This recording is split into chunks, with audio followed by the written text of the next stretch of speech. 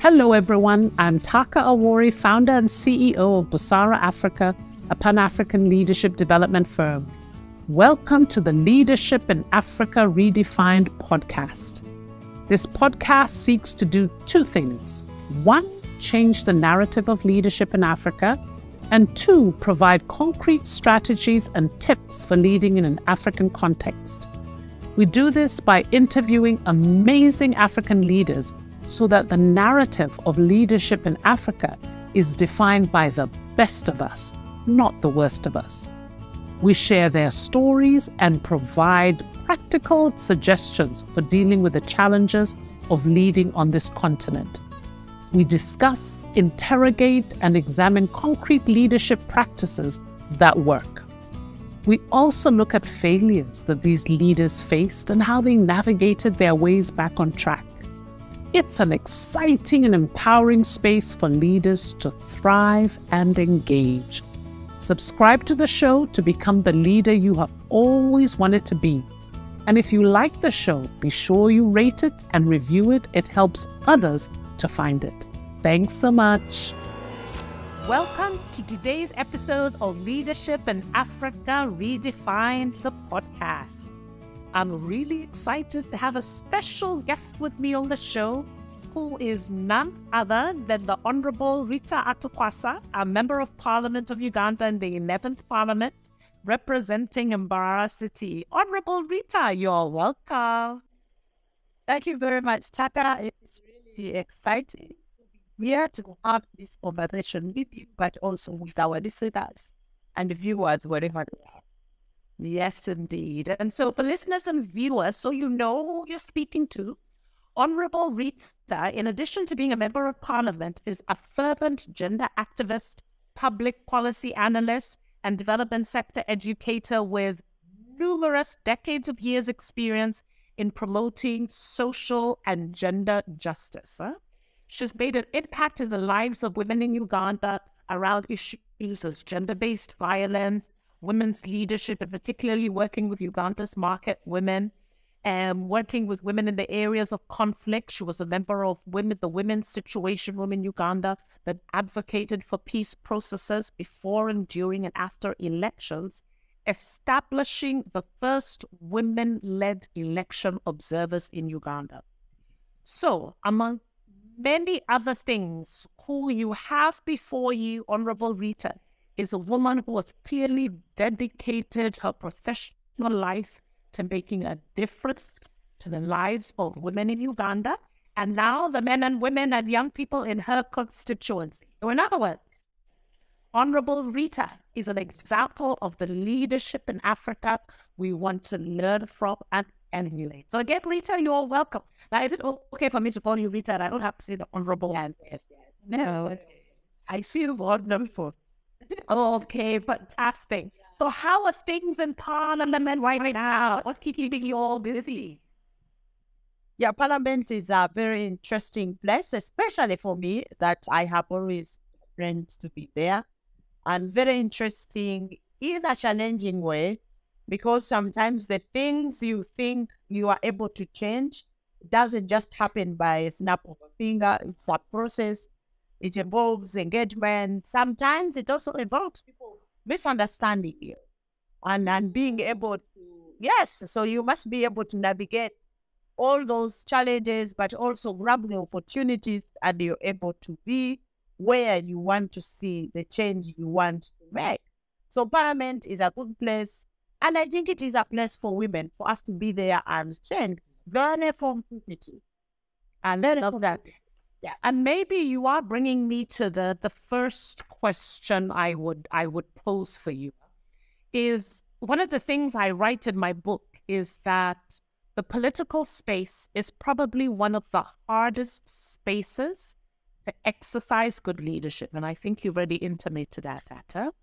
So given that, how would you define good leadership in this political space, in the space of elected officials such as yourself, whether at a national level, at a decentralized level? What are those elements of what makes somebody a good leader in this political space? Of course, there is controversy when you talk about the political space and all the conversations we do speak about in the feminist movement, feminist kind of leadership, there's a bit of controversy in there in terms of what is the leadership kind that makes you effective right now, politically as a leader. And what is it you would want, kind of leader you would want to aspire to be? There's a big difference in those two. For instance, in politics, how would you best be a political leader, successful female one, without using power against people? It's very, very challenging, but it is possible. Because when you look at parliament and other political spaces, the people you are interfaced with that always are looking for, they are too fault-finding and equally setting up traps when you are a leader, and especially a woman, are usually the man. Because men never happy to be in the same space where you are, apart from a few that have embraced that. They usually want to see us with an eye for competitiveness, because political space is very competitive. Yes. So therefore, not all people will be able to say, oh, it is a woman, we need a woman here. No, you must fight your way to clear the space and sit at the table. If I may use this analogy, if it is a dining table and it has 4 chairs and you find it full, but then you're hungry and you want to sit at that dining table, will people willingly create more space to squeeze in and you sit at the table? Or will you be able to trounce one of them and sit at the table? That is how politics is right now. So interesting. And sorry to interrupt you, but I want to riff, because I love your analogy and love it. And I want to riff on it a bit. So assuming you do come to the table and you get somebody to move out, through a process where your constituency people have voted for you, now you're sitting at the table. Now, you know how at a table, particularly as Africans, we have a sense of, you're eating with bad manners. Well, he eats very well. So what does it mean, whether you're a woman or whether you're a man? And I fully appreciate some of the real constraints that women face, the systemic, the misogyny, the kinds of patriarchy that we face. So I really appreciate how difficult it is to get to that table. But once you get to that table, what does it mean to eat with good manners? What does it concretely mean to be a good leader when you are at that table? Definitely at the table of political leadership, you need to rise up to the times. What is affecting the people? Because we are aspired to come to that table by different reasons. I will speak to what brought me to the table. What are the challenges and what is it that I aspire to be able to change? And you mentioned social justice and gender equality and equity. So you should be able to rise at the times. What is it that is affecting the issues that you feel passionate about or you feel affect your community? How are you able to connect with the people that you strive to represent and speak of? How are you able to look at different sectors to follow those issues? You might not do it across all the sectors. But for instance, if I sit on the committee of trade, tourism, industry, and cooperative, that is my cardinal eye. That every day I sit, it is ringing in my mind that I am here to make Uganda better, but more specifically to add the voice of women, to add the voice of girls, to add the voice of the vulnerable. So for me, if they do bring a policy, that is good. I'm trying to analyze what are the traits, what are the roots of exploitation in what is being tabled in front of me. So you must connect with the people. You must understand the issues. Even when you are not from that particular community, how are you able to relate with them? For instance, where I come from, perhaps female genital mutilation is not there. But there are other practices that equally affect women. So if the issue comes from another region, it's about female genital mutilation, I absolutely can relate. What does it mean? And how does it affect the life of a woman. So the ability to understand the Yeah. issues, relate with them, analyze, be able to get the strands of how different vulnerable groups are affected. And Yes, because yes, sorry, go ahead. Go ahead. yeah, so very, very interesting. So when I am looking at issues to do with vulnerable minorities in Mbarara City, one would wonder, how would the Batwa get there? Have a community of Batwa. The Batwa are a minority African group, but also in Uganda. This is one of the groups that has continuously appealed to me to speak for them. And I do. When you talk about the elderly, it's another vulnerable group. So when I'm analyzing these issues, I need to dissect beyond the woman's different vulnerable group, because that's where my inspiration is hid. Hi, folks. Hope you're enjoying the show. So, have you heard about the African Leaders Circle, our impactful e-learning platform that enables you to grow into the leader you would want to follow? Here is a message to tell you what you need to know. Are you a CEO, executive director, or HR manager that is looking to build a pipeline of leaders that are ready to step up into management roles? Are you looking for a self-paced learning platform that provides your leaders with quality content and does not take them away from their work for too long? Are you looking for a program that enables your managers to move from knowledge acquisition to demonstrable improved practice? Then look no further. Sign them up for the African Leaders Circle today. The African Leaders Circle is an e-learning platform that gives your managers access to an exclusive community of leaders across the continent and a wide range of strategies and tools to stand out. We do this through online courses, discussion forums, a library of resources, and a personal learning advisor to support each of your managers to maximize their learning on the platform. To learn more, visit our website www.busara-africa.com. Don't forget to visit our website, busara-africa.com, to learn more. And now back to the show. So this is what I'm hearing you say, and I think this is so powerful, that for you, good leadership within this space is about, and I heard the word you used, you said understanding the needs of your constituency, the people that you represent, paying particular attention, and because this is where your passion is as well, paying particular attention to those who are marginalized, excluded, and you gave some concrete examples from your constituency, and having that lens in whatever national responsibilities that you have. So if you're sitting on the trade committee, as you're working on trade issues, you're looking at it from that lens. Yes. Which therefore brings me to this next question that I often see leaders in this space, particular parliamentarians, struggling with. The expectation, and it's a similar principle you would have for leaders in other spaces, how you manage the expectations of your followers. Now, as a parliamentarian, I can hear you have great clarity around you have a national responsibility, but keeping in mind the needs of your constituency. You talk about national responsibility.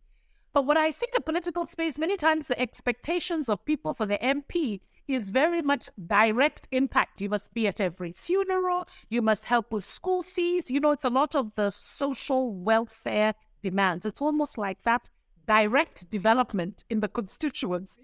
You're expected to do it, not their municipality or local government. So how do you manage that in terms of these competing demands and understanding of what your leadership role is? First of all, it is very important to be very sincere with the people, to explain, to communicate. That not only did I communicate during the campaign, I have persistent and consistently continued to communicate using the various spaces that are available to me, the mass media, the WhatsApp groups, the same events, community events that are organized, maybe funeral, weddings, but also platforms where some of these people who give me the courage to move on by the day, vulnerable people. For instance, I have specifically continued to reach out to the women and the young women that fell victims of unwanted and early pregnancies during COVID. And recently, I had a platform of about 500 of them in cooperation with government partners. Because where I am seated, I am standing on the ladders, on the boots of so many other leaders that have come before you, and those who are still there, that have either spoken to platforms where I have been, that have visited my school when I was studying. So I've been deliberate to make sure I would look at those platforms. The schools where young people are, so that I'm able to speak to the boys and the girls, to impart a sense of greater hope, that even when challenges are very difficult, that is not the end. There is a green light at the end of the tunnel. So I do school programs, school campaigns to be able to explain. And when I meet the woman, when I meet the public, I am very candid to say, I know you want money.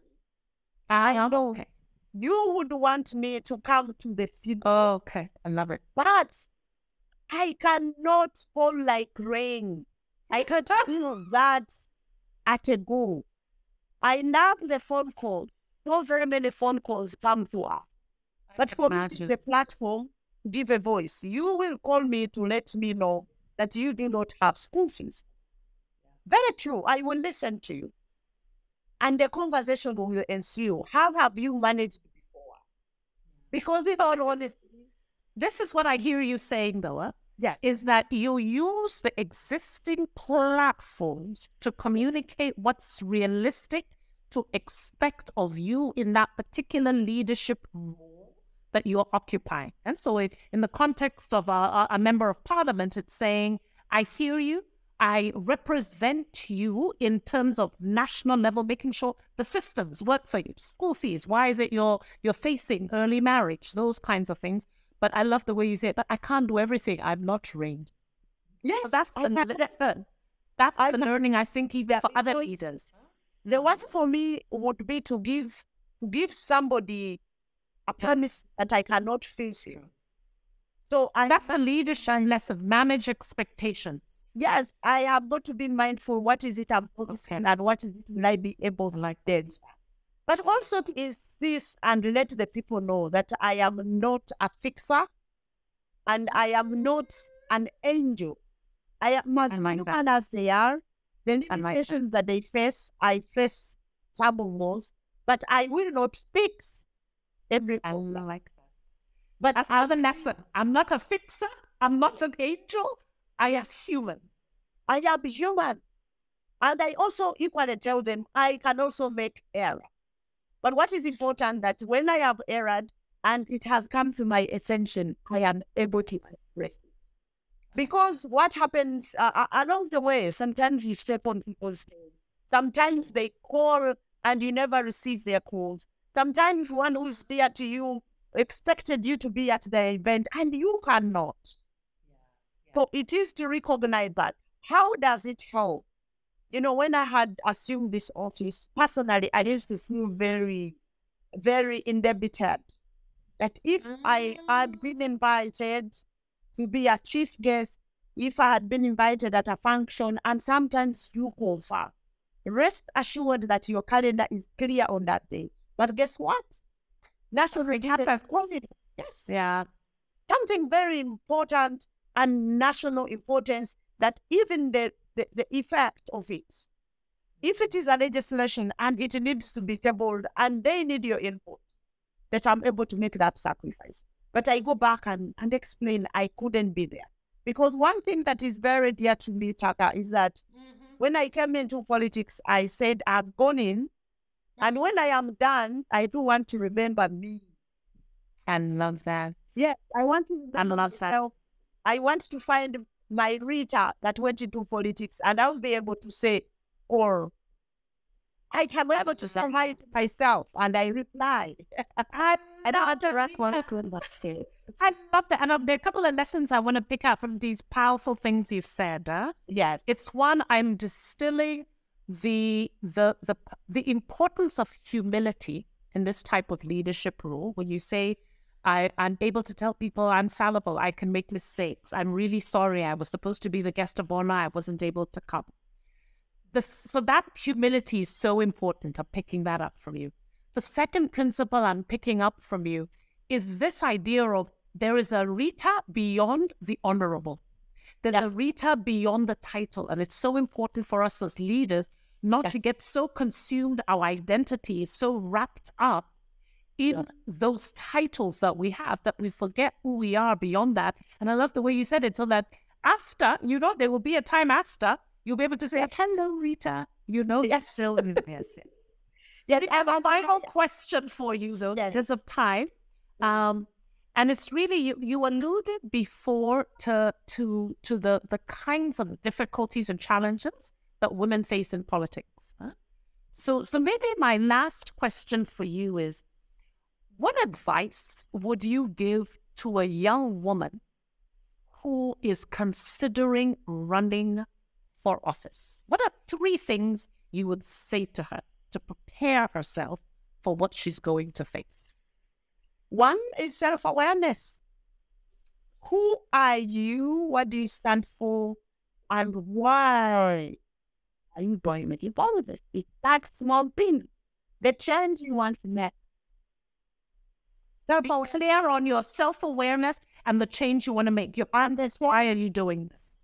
Yes, you want to make. Number 2, leadership spaces are diverse. Okay. They are diverse with great opportunities at different levels. Okay. So start where you are. Oh, I love that. Yeah, start where you are. So don't wait to make a difference when you get into that particular political office. Start right where you are trying to make that change. Okay. And the third and the last one is what I resolved to work hard towards. I think could be about 6 or 7 years ago. That do not be a begging leader. Do not be a begging activist. Do not be a begging human being. Please try to work hard, save, and do invest at whatever level. If you're a leader and you can't even have transport to get yourself from one place to another, it won't make sense. It won't make sense. So organize yourself financially. Financially, it is important, and it is still important to me. Not that I'm excellent at it, but every day. And I strive. And I think that's so important. Because when I see leaders make, choices that compromise their principles, it's often because they're in dire straits financially. So I love that. So self-awareness. And the third one? Yes. Yes, Father. Yeah. Karen, we need to talk to our children about what money means, what should it be used for, and how. How is it made? How do we earn it? I love that. Love it. So I can even tie that to the third because I hear the first one, self-awareness, be clear on your purpose. Number 2, don't wait. There's leadership in so many different spaces. Start where you are. And number 3, organize yourself financially. And therefore, even as parents, let's start talking to our children about money. Yeah. Honorable Rita, I could go on and on and on and on and on and on talking with you, but we'll have to pause for now. I really thank you so much. Every time I engage with you, I am reminded why, yes, indeed. You are cities in me. Oh, what she means is I used to be Honorable Rita's coach. That's what she means. It's easy to coach amazing leaders like you are. You just have it within you. Thank you. And you haven't desisted to give me more and more. Yeah, I'm always here for you because I'm just so inspired by your boldness. Oh, good. Enjoy it and spread it. And I'm glad, I'm so excited to see this type of leadership in the political space. So thank you for being you and who you are, and I wish you all the best. Thank you, Taka. All the best to you too. Hello, wonderful leader. Thank you for joining me on this episode of the podcast. I learned a lot, and I hope you did too. If you want more of the lessons, experiences, and nuggets for effective leadership, join our amazing platform for leaders, the African Leaders Circle. Learn more at www.busara-africa.com. And if you liked the show, don't forget to subscribe and share with other amazing leaders. See you soon. Ciao.